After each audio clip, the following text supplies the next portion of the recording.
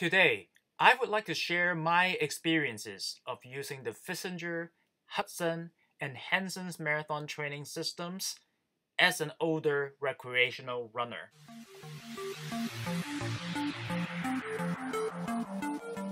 I started running races in 2005 in my adult life at 35 years of age.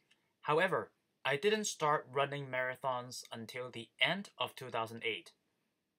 As a mediocre 21-minute 5K runner, I had a very challenging goal of running a sub 3:15 marathon in order to qualify for the Boston Marathon, and I only got 6 months to do it. During that time, one of the most popular training systems is the Pfizinger method. Officially, it should be called the Pfizinger-Douglas system. You can find all the details in the book, Advanced Marathoning.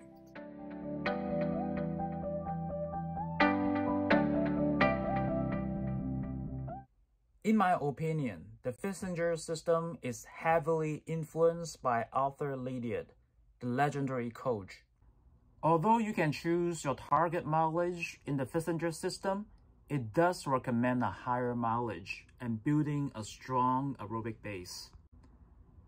The book does contain sample training plans of various durations and peak mileages.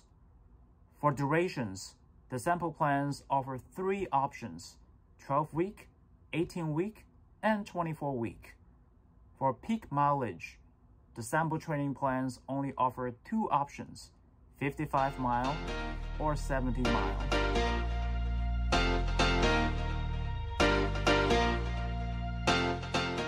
One of the key concepts that Lydiard advocates is periodization. The Pfizinger system adopts this concept and divides the build-up into 4 phases that he calls mesocycle. There is also a recovery week after every 4 weeks of training. The first mesocycle is about endurance. There are lots of recovery, easy, medium-long runs, and long runs. Many of these runs are done at what he calls the general aerobic pace. There are also lots of strides in many of the runs for us to work on our running mechanics as well as some basic speed. There are also a couple of lactate threshold runs. The second mesocycle is about lactate threshold and endurance. There are still a lot of recovery runs, medium-long runs, and long runs at the general aerobic pace. However, there are a lot more lactate threshold runs. There are also a couple of VO2 max runs for us to start working on some speed. The most special workout in this cycle, in my opinion, is the 16-mile run with 12 miles at marathon pace. Also, the longest long run of the whole build-up is in this mesocycle, and it is a 23-mile long run. The third mesocycle is about race preparation. However, it is not about the taper, which is the last 3 weeks of the build-up cycle. The third mesocycle is the few weeks just before the taper. It still contains a lot of recovery runs, medium-long runs, and long runs at the general aerobic pace. In addition, there are lots of VO2 max runs as well. The VO2 max runs, aka interval training runs, are run with intervals ranging from 600 meters to 1200 meters. There are also 2 special workouts. One is a 17-mile run with 14 miles at marathon pace. The other is an 8 to 15K tune-up race.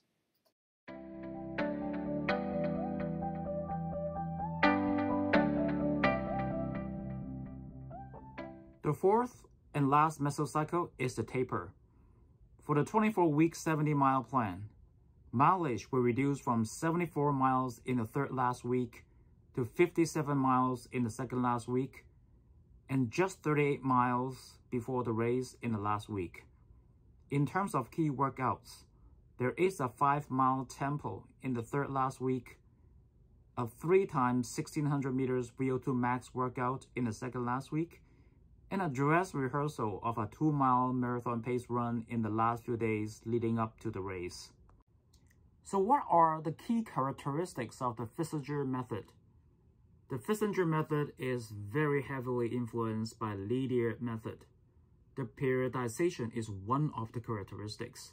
The Pfizinger method first focuses on endurance and aerobic capacity, then improving the lactate threshold, followed by speed and anaerobic capacity. Linear also put a lot of emphasis on long runs, and there could be up to 3 long runs per week. The Pfizinger system, however, modifies this concept a little bit and recommends 1 true long run and up to 2 medium long runs of 10 to 15 miles. The Pfizinger method also emphasizes lots of runs at our general aerobic pace, which could be up to a few minutes lower than our threshold pace. The Pfizinger method also doesn't believe in doing training runs at the marathon pace. The thinking is that it would take longer to recover from running so long and so hard, and it provides relatively less benefits. This concept is quite different from many of the newer training methods. So, what were my results? Remember, my goal race was CIM in early December 2008. In September 2008, I ran a 10K race and improved my PR from 43 minutes 42 seconds to 41 minutes 41 seconds, a 2+ minute improvement. In mid-October, I ran a 5K and broke 20 minutes for the first time, improving my pre-marathon training 5K PR of 21:05 to my new PR of 19:53. And finally, at CIM 2008, I ran 3 hours, 14 minutes, 31 seconds, and BQ'd. So in a way, the Pfizinger method worked really well for me at that stage of my running life, for a few reasons. First, my aerobic capacity prior to my marathon training was really lacking. By increasing my mileage, doing lots of medium long run at general aerobic pace, I was able to build a much better aerobic engine. Second, the structured lactate threshold runs was really helpful for me to improve my strength and endurance. And the VO2 max runs at the late stage of my build-up really helped me improve my speed. I immediately signed up for Boston 2009 and largely used the same training plan to prepare for it. I didn't meet my goal time mostly for reasons other than my training. I used the Pfizinger method one more time for the 2009 CIM and took my marathon PR down to 3 hours, 8 minutes, and 8 seconds, an improvement of more than 6 minutes from a year ago. Along the way, I also took my half marathon PR from 1 hour 40 minutes 38 seconds a few years before, all the way to 1 hour 28 minutes and 50 seconds. So, BQ, checked. Half marathon PR, checked. 10K PR, checked. 5K PR, checked. Logically, my next goal should be sub-3 in a marathon. It is a lofty goal, a very challenging goal indeed, and one that I still haven't achieved as of today, unfortunately. At the end of 2009, I looked at a lot of information available on the internet. Also participated in a lot of forum discussions. I decided to change my marathon training method. I chose the Hudson Marathon Training Method. Brad Hudson, together with Matt Fitzgerald, wrote the book Run Faster.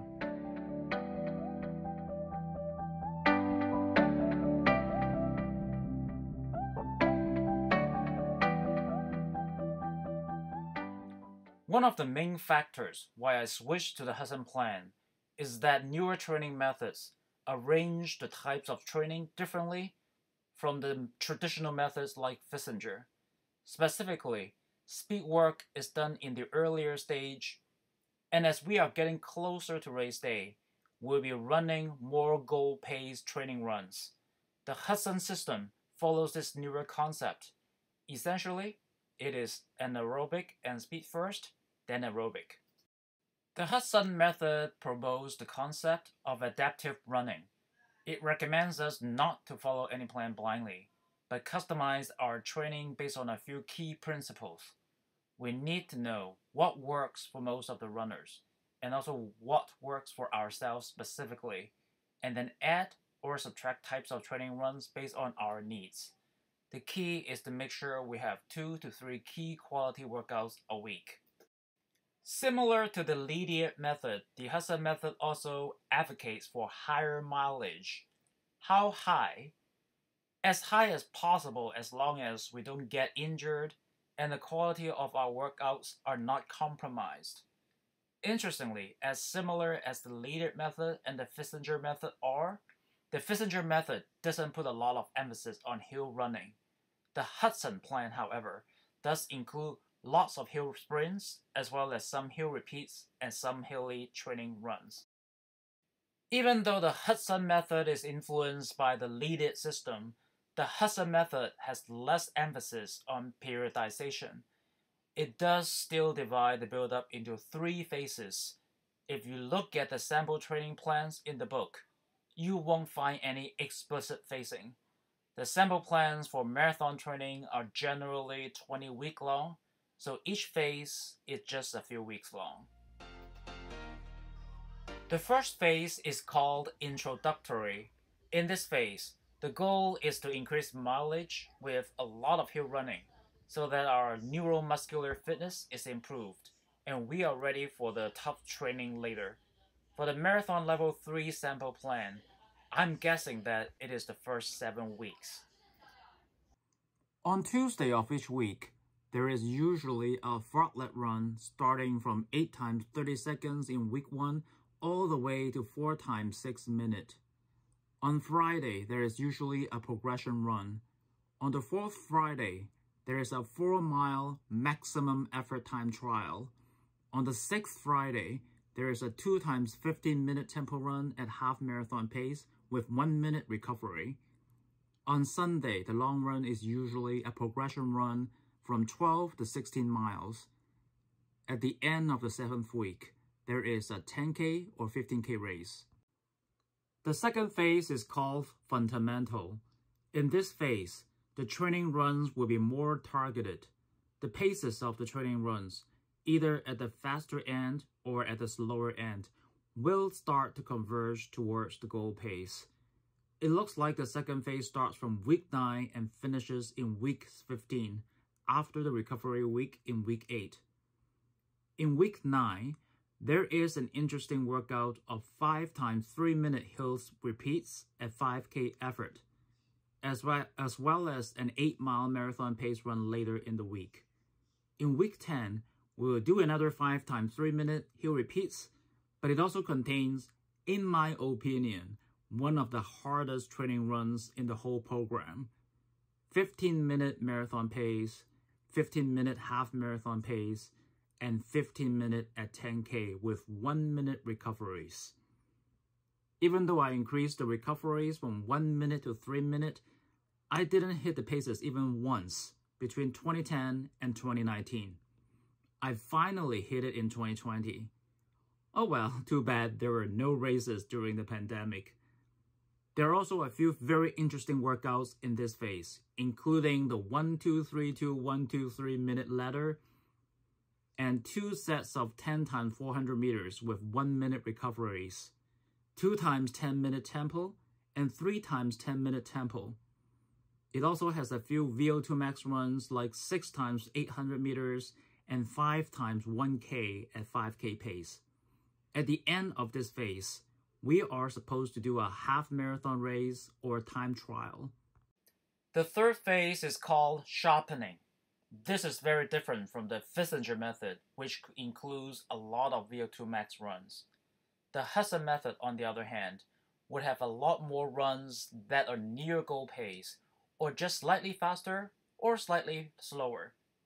In the sample plan, it is from week 16 to week 18.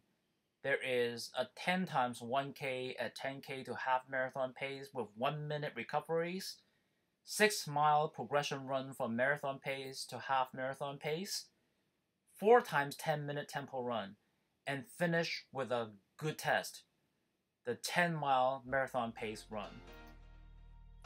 Finally, the taper. The Hudson taper strategy is heavily influenced by the renowned Italian coach Renata Canova. The goal is to practice running at goal pace as much as possible while reducing mileage in order to peak at the right moment. So what were my results? The first time I used the Hudson plan for Boston 2010, I set a PR with a time of 3 hours 4 minutes 2 seconds. The second time I used it, I set another PR at Boston 2011 with a time of 3 hours 2 minutes 37 seconds. In 2011, I set yet another PR at CIM with a time of 3 hours 2 minutes 28 seconds. I used it a few more times, but I didn't set any more PR due to a number of other reasons. In 2012 at CIM, it was super rainy and super windy. I decided to save myself for Napa in March 2013. But I also experimented with lower mileage and faster paces, and it didn't go very well during the build-up. Unfortunately, I started getting quite out of shape after that, mostly because of work. I finally decided to get back in shape when I signed up and trained for Berlin 2019 many years later, but I was so out of shape during the build-up that I didn't do any key workouts at all. I did train very hard for London 2020, and I finally started hitting all my target training paces, something I've never done before. But all the races were cancelled after March 2020. Fast forward to 2022, I started Project Last Hope, my last few opportunities to break 3 hours as a 50+ years old runner. I have signed up for Napa in March, Paris in April, London in October, CIM in December, and Tokyo in March 2023.